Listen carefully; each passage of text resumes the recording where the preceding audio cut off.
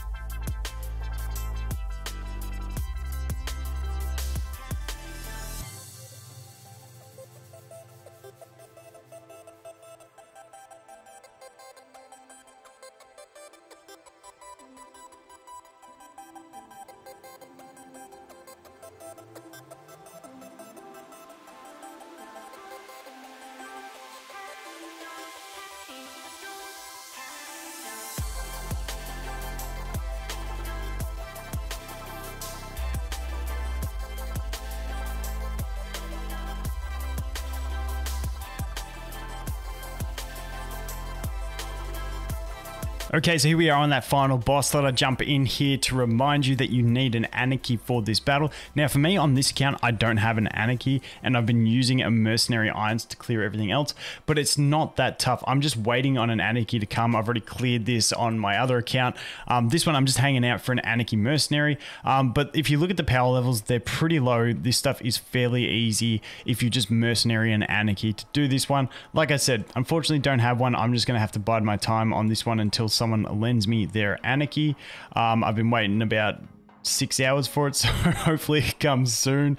But nonetheless, you can just mercenary and anarchy, away you go, jump in and do this. I'm just going to do it right now to demonstrate it, but once again, don't go into this battle without the anarchy, just to show you how like actually easy these stages are. Like I could have a level 1 anarchy in here and have no difficulties whatsoever, so shouldn't be a stress for anyone. The cool thing about this is if you've done it once and you didn't realize you need the anarchy and you're coming back, it's really not the end of the world. See, we didn't have anarchy, it doesn't fill in. If you have him, it fills in this block, but it's really not too bad. I think there might be like one enemy you have to defeat, which is like the first one, and then you go here, blow that up, light that up, and then you can get across to this one. So if you did mess up the first time, at least it's a really quick turnaround to get here again and do it with anarchy. But anyway guys, that is going to be it for this one. Thanks for watching, hope you have an awesome day, and I'll look forward to seeing the next one. Cheers.